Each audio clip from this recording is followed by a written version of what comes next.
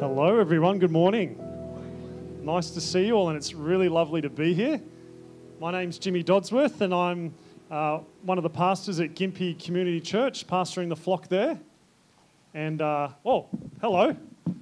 Forgot about the upstairs there. Hey Kev. Thank you so much for inviting me, by the way, really appreciate it. An interesting fact you should know about me is that I'm Kevin's long-lost twin brother. We were born on the exact same day in 1987. So when we found that out, we were quite surprised. But it's pretty cool. Have another brother who was born on the other side of the world to me on the same day. Anyway, really appreciate you guys inviting me here and having the opportunity to share. I love Kevin's heart for unity.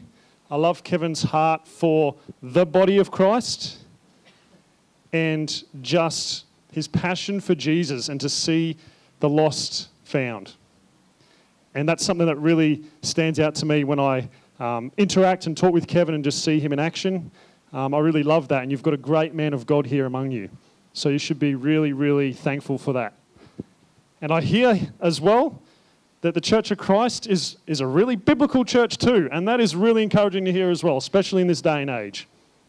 And I hope that as I preach just a little bit from the Word of God today, that you will be supernaturally transformed to become more like Jesus.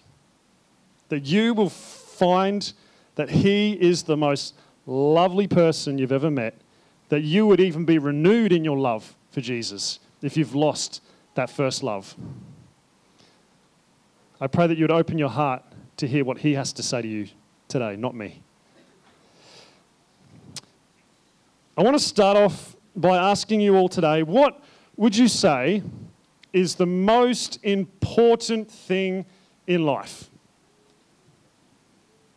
Think about that. The most important thing in life.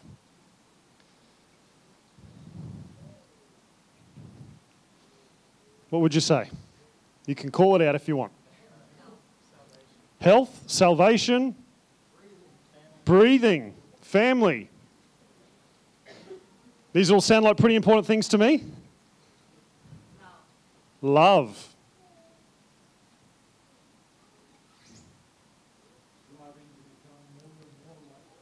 Striving to become more and more like Christ. These sound like pretty good things to me.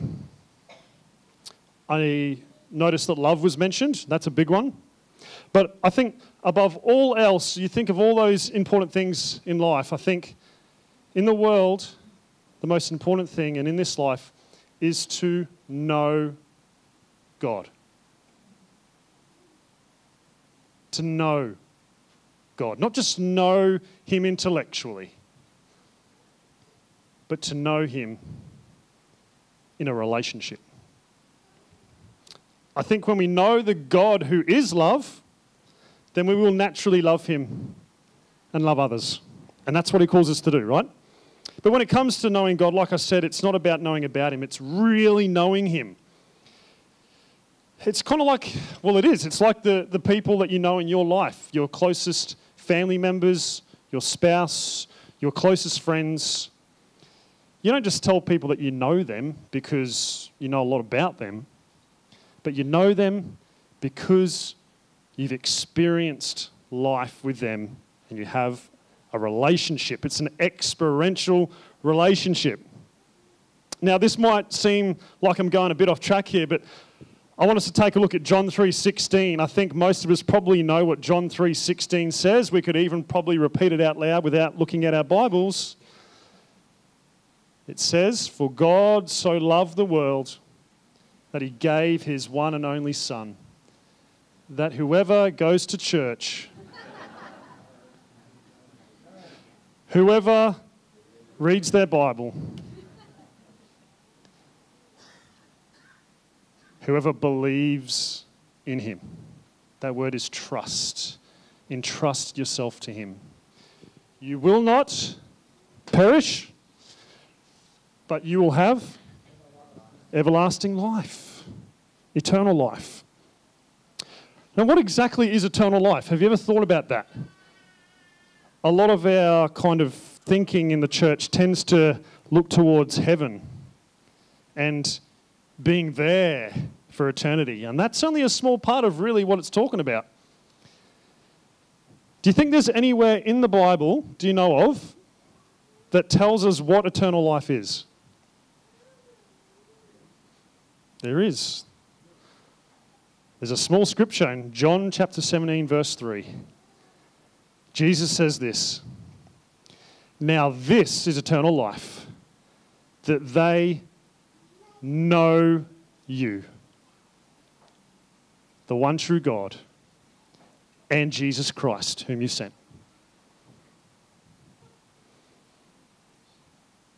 That word know, it's a funny little word in the Greek called gnosko, and it means to experientially know.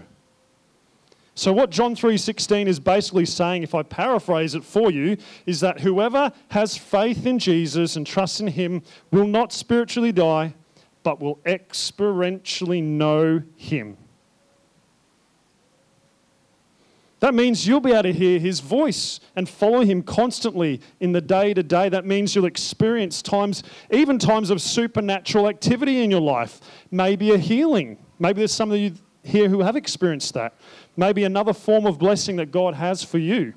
Experiencing God is not just coming to church on a Sunday. It's not just reading the Bible. It's not just singing these songs that we've just sung. It's not even just listening to a sermon. It's a daily relationship as you walk with Jesus. Now, for some of you, maybe you've never really had that kind of relationship before. And I can totally understand and empathize with that. I've been there, and I grew up in a Christian family. I went to church. I have been going to church my whole life. And when I was in high school, I started leading Sunday school at the church and the kids club. And when I graduated high school, I started leading the youth group. I started doing communion messages at church, leading the worship. I helped on the tech team. Shout out to you guys at the back. Mate, you're doing a great job. Thank you. I volunteered on the welcoming team. I was doing a lot of stuff for God. And after a while, I even started preaching at church and going to conferences. I organised outreach events, attended countless prayer meetings, watched countless Christian videos on YouTube. Who does that? I read countless Christian books, read the Bible constantly, memorised lots of scriptures, went on mission trips to Africa. But in all these things, I was just exhausted. So much stuff I was doing. And I knew something was still missing in my life. But it didn't make any sense to me. What could I be missing if I'm doing so much stuff for God? Until one day, I had a personal encounter with Jesus and experienced him for myself. And he showed me this vision of my entire life in a movie reel. And through that vision, he spoke to me very clearly. And I never really heard his voice before. It wasn't audible, but it was very, very obvious. And he said, I've been doing so many good things for him. But they were all just religious works, like filthy rags, the Bible says. And I had never known him. And he said that to me very clearly. He said, you don't know me. Do you want to? And I'm pretty sure you can guess what the answer was. And my heart just opened up. And in that instant, the Holy Spirit filled me up with an incredible peace and joy that I had sung about so many times in church. I had read about so many times in the scriptures. But I had never, ever experienced that for myself. I'd never experienced what it meant to know and have an experience with Jesus. An experiential relationship. Have you had that? Do you have the peace of God that surpasses all understanding? Do you have that joy? Do you have that hope? No, for me, finally, after 24 years, I experienced what it really was like to be in a relationship with God and have that peace and joy for myself. Because it was now Christ in me, the hope of glory. I knew that I would never, ever have to go to church again. I would never, ever have to read my Bible again. I'd never have to do any religious works again. And God would still be pleased with me. Isn't that amazing? Just think about that. Because of what Jesus did, you don't have to do anything and He's still pleased with you. However, when you know Him, you want to do those things. You want to please Him. You want to love Him. You want to go and fellowship with people. You want to discover more of who He is and get into the Bible. You fall in love with the Bible because you fall in love with Jesus, who's the author. Now, don't get me wrong in everything I'm saying. Doing works for God, it's not a bad thing at all, as long as you're doing works because you know Him and you love Him. Maybe there's some of you here today and you know you're missing something. Maybe you've been coming to church your whole life, or you called yourself a Christian, but have you really, really genuinely experienced Jesus for yourself? You may even know a lot of scripture, but do you know the author? If you don't, then I'd really encourage you to come and chat with Kevin or myself after the service. I'm sure Kevin would love to chat with you, definitely, and I would. But once we actually know Jesus, and I'm hoping and praying that most of you here do, then we all know that life gets really easy from then on, doesn't it? It gets a whole lot smoother, smooth sailing. Sunshine, lollipops and rainbows. No, okay, I'm getting some no's there and some blank stares as well. Life is tough. We live in a fallen world. God has said, Jesus even said, you're going to go through trials. It's going to be hard. But I've overcome the world. And if you have me, you've got all you need. Do we believe that? When we truly know God for ourselves, I personally believe that we as Christians, though, can tend to drift in two different directions, okay? There's not a whole lot of fence sitting when it comes to these things we're about to talk about. We tend to approach knowing Jesus in one of two different ways. And this is something I really want to touch on because I know it's a struggle for many of us. I want to look at a passage of Scripture where we encounter two people who display these two different ways that we can approach life with Jesus. Hopefully you can relate to at least one of these people in some way. So let's turn our Bibles to Luke chapter 10. Luke chapter 10, verse 38 to 42 is what we're going to go through today. Only a few verses, but I'd really love to nail these verses down and let's see what it's really saying. Okay, here's what it says.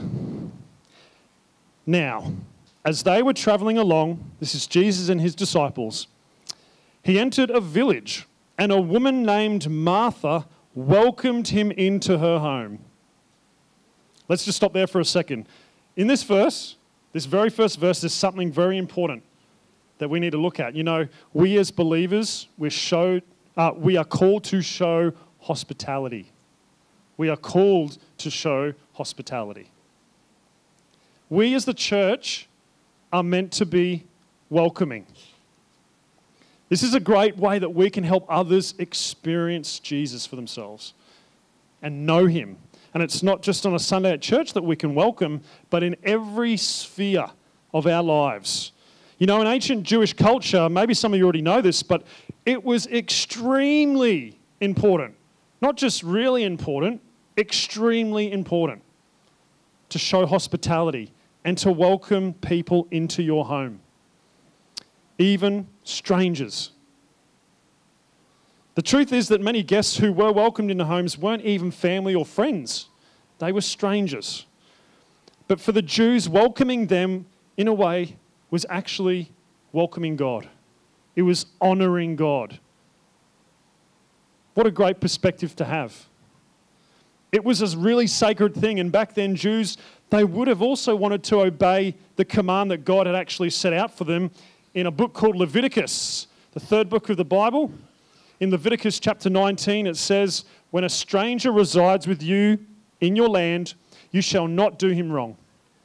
The stranger who resides with you shall be to you as the native among you, and you shall love him as yourself. For you were strangers in the land of Egypt." And in Hebrews 13:2, it says, "Do not neglect hospitality to strangers. For by this some have entertained angels without even knowing it." So it's a big part of Jewish culture, and it should be a part of our culture. The kingdom of God culture. So now with that kind of information that we've just been talking about, put yourself in Martha's shoes. She's a Jew, living in Jewish culture, very hospitable culture, extremely important to do it. So here we see Martha, and it's her own home, okay? She's doing something extremely important, especially considering Jesus was a rabbi, not to mention the Son of God. They probably didn't really understand that at the time, but he probably wasn't a stranger to her either. But nonetheless, she welcomed him in, and we can assume she was doing a pretty good job. She was going above and beyond, but, and this is where I say but, in the next verse in Luke 10, what do we see in verse 39? She had a sister called Mary who was seated at the Lord's feet, listening to his word. But Martha, what does it say? Martha was distracted with all her preparations. She came up to him and said, "Lord, do you not care?" Anyone ever said that to God before? Do you not care? Do you not care that my sister has left me to do the serving by myself? Then tell her to help me. Seems a bit demanding, doesn't it? We'd never demand things from Jesus, would we? Remember here, Jewish culture of hospitality, and again, put yourself in Martha's shoes. She was doing a good thing. She was doing the expected thing from a cultural point of view, and no doubt she wanted to please Jesus.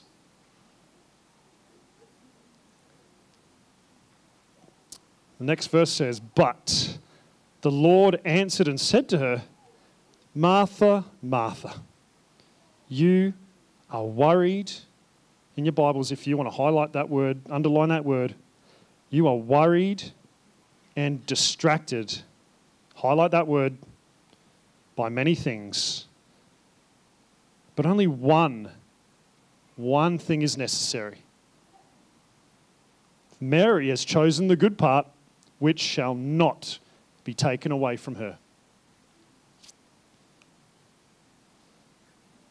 I don't know if you've ever stopped to think about this for yourself, but maybe now's a good time to do this. Have you ever thought about what you would do if you had Jesus coming over for a meal, over to your house? What would be your main priority when you know that he's about to come through that front door? What would be your main priority even just preparing for his arrival? Think about that. Would you be cleaning every nook and cranny, making sure that it's spick and span? Would you be cramming all your junk and bits and leftovers, shoving them in a cupboard somewhere out of sight? Maybe the garage, maybe that's your storage place. Would you pretty up your garden and have some nice flowers? Beautify it all? What would you cook? What would you cook Jesus if he was coming over for a meal? What do you think Jesus would really like to eat?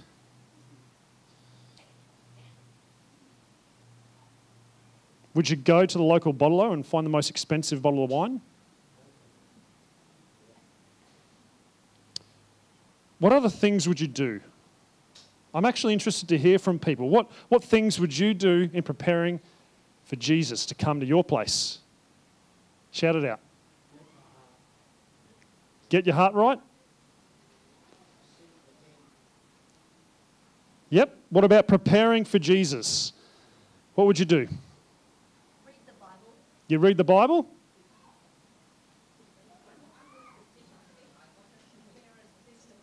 Prepare a sitting area. Okay. Cook him a roast. Roast pork. Roast pork. Hey, look, we know Jesus said that all foods are clean. That'll probably be a good one. Roast pork. Look, I think what you guys were saying is great. I don't know if everyone would sit in that view and perspective. I think if it came down to the crunch, many of us would be freaking out probably. We probably would want to clean. I mean, when we have our friends and family over, I'm assuming most of us would clean the house. I definitely would. I've got a 1-year-old. Our house is always looking like a bomb's hit it. It's really interesting to just think about how we can be so focused on those outward things when Jesus would most likely come into our house, wouldn't even see anything but you.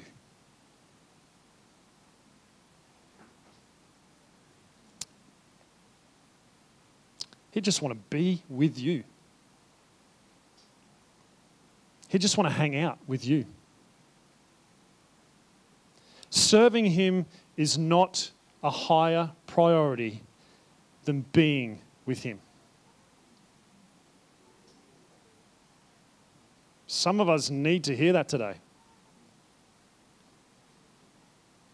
It's a bit of a tough pill to swallow, and I had to swallow that.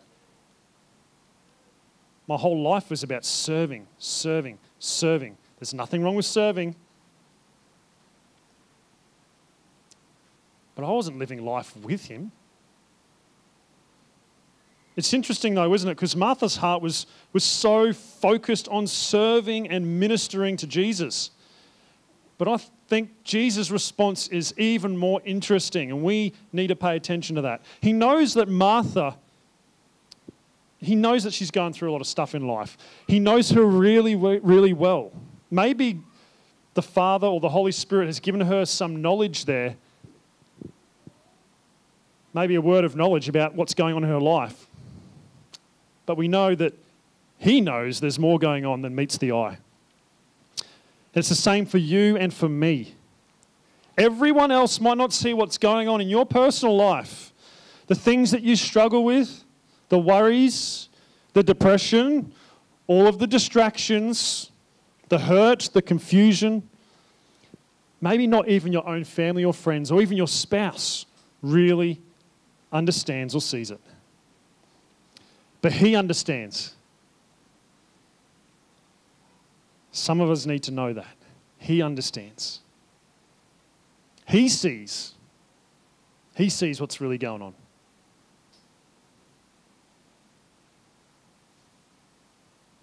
And he sees what's really going on here with Martha. And what does it say? What does Jesus say to Martha? Martha, get over yourself. Seriously, stop complaining. You've got a roof over your head. Martha, just stop. Is that what he says? No. In love, he points out what's really going on. We can take a lesson from him. He points out what's really going on. He doesn't beat around the bush. But he says, Martha, you are worried and distracted by many things. That doesn't sound like any of us today, does it? It doesn't relate to anyone here.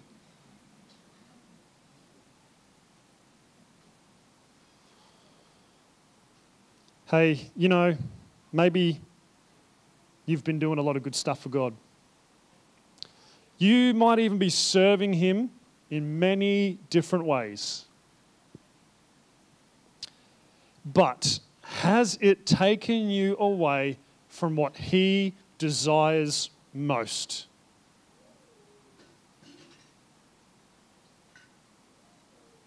Now, don't get me wrong, like I said, serving God is a good thing, of course, but have you become so busy just doing the Christian life that you've forgotten the priority of just being with Jesus? Or have you just gotten busy doing life in general? How's your calendar? How's your daily routine?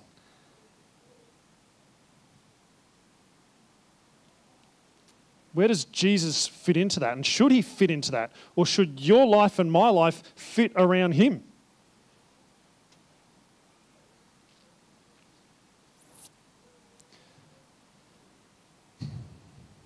You know, when it comes to Martha, we see a heart where she really wants to please God. And we see the downside of her being distracted and worried. But when it comes to Mary, the scripture doesn't really say much about Mary. Mary doesn't say anything, but one thing that we do know is she really likes to sit.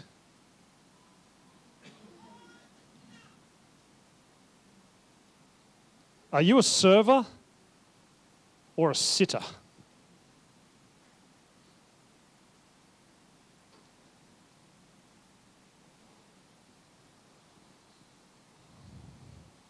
How often do you just take time to sit at Jesus' feet? Just be with him and listen. Anyone a good listener here? Not many. Hey, look, I'm there. You just ask my wife. Whew, she'll tell you. We find it very easy to pray to God and talk to him, but praying in relationship, if you just did that to your spouse or your best friend or someone close to you, you just talk to them all the time. You ever have anyone in your life that does that? You never get a word in? We do that to God all the time. When are we going to just take time to sit and listen? Because he's got a lot of things, a lot of good things that he wants to tell us. Maybe some of us need to just let Jesus tell us how much he thinks of us. There's this guy called Leonard Ravenhill, and he has this really great quote. He says, to be much for God, we must be much with God. To be much for God, we must be much with God. You'll always make time for what's most important to you.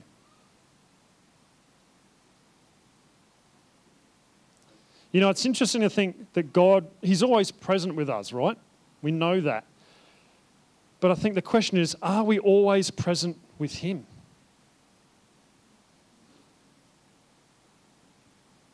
To be present with God, it doesn't just mean we give him a chunk of time in our day, but it's like being present in a conversation, in a relationship with your friends, your family, your spouse. You can be there but not be present. And I feel like a lot of us struggle with that. I know I do. Maybe that's an area where we need to grow. Being present with God, it's not even just being aware of him on a Sunday morning when you get the goosebumps as you sing the songs. It's about keeping our spiritual ears open and being aware of him every moment of the day. And that can happen anywhere, anytime, anyhow. He can speak to us. It's all good to just get alone with God and do that whenever you can. I'm encouraging that. And to sit at his feet, just like Mary, just be still and admire him and enjoy him and listen to him and tell him how great you think he is. And as disciples of Christ, knowing him means that we're in an experiential relationship where we're constantly being present with him. We're constantly in connection with him. In our culture and in our lives, we make it all about us. Probably most of the time unintentionally. What am I doing today?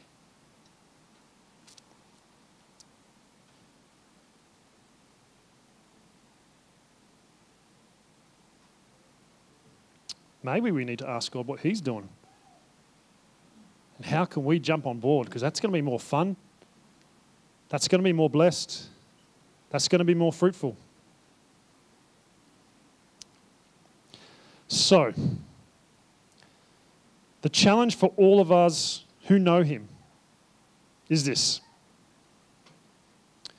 Will we live worried, distracted, caught up in the things of this world, even if they're good things?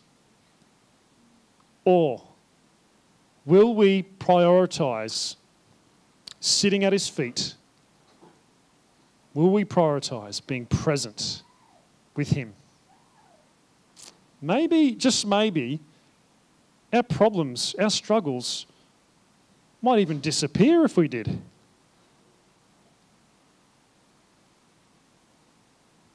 If you want that kind of relationship with Christ, if you want that renewing for some of you who have lost that intimacy, then I'm going to pray and I want you to stand with me and join me, because this is my prayer too, but it's my prayer for all of us. If you're struggling and want more of him, then stand with me. If you're not in that right place with God, you know it, but you want to be. You want to be with him. You're tired of just doing stuff, playing church, just doing good things all the time, and you just want Jesus. You just want to be with him. Then why don't you stand with me and as I pray? And after I pray, we're going to have a response time with a song. And in that song, you just let the Holy Spirit minister to you and do whatever you need to do.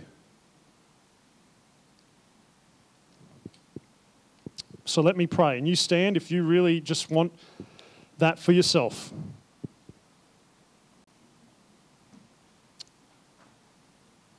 Jesus, we just thank you so much that you have made a way where we could not make a way. No one could make the way. Thank you that you are the way. You have made it so easy for us that we don't have to do any good works anymore. We don't have to try hard anymore. We don't have to try to please you anymore. You are pleased with us, and the Father is pleased with us because of your sacrifice. We thank you so much for your love, and I pray that you would renew us in that love. And we just want to say sorry for pursuing the things that take our mind away from you, our heart away from you, our time away from you. We're sorry for the worries and distractions. We're sorry for just getting so caught up in daily routines. Even the good stuff like reading our Bibles, coming to church.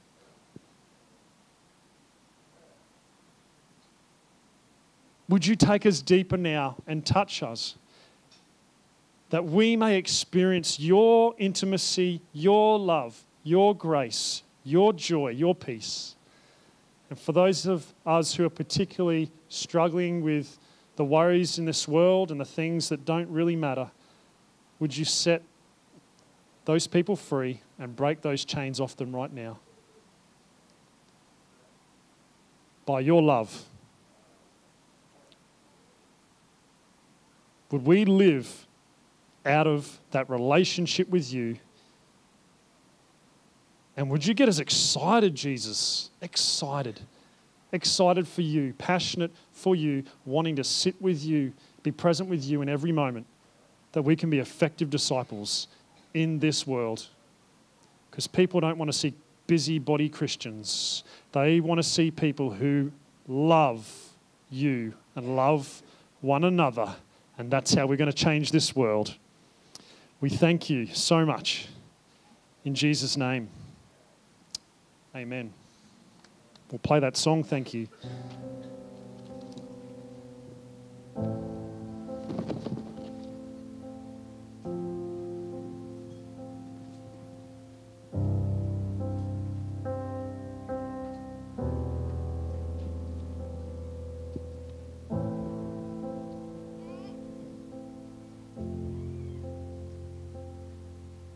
Oh, soul, are you weary and troubled? No light in the darkness you see, but just one look at the Savior. Is life more abundant and free? So just look up. Your help is on the way.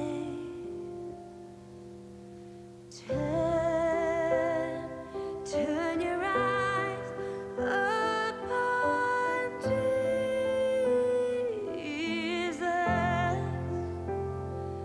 Look full